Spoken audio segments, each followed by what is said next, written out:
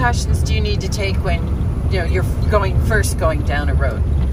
Well, you have to be careful. Like in this road, you're not quite sure where the yellow line is. You have an idea, but you want to make sure that your material is going to be beneficial to both lanes, because it might be a while till I get back out this road. So that way, if I'm dropping material on both lanes, then I know that it's going to work and the salt brine's going to run both ways, because the crown in the road will make it run both ways.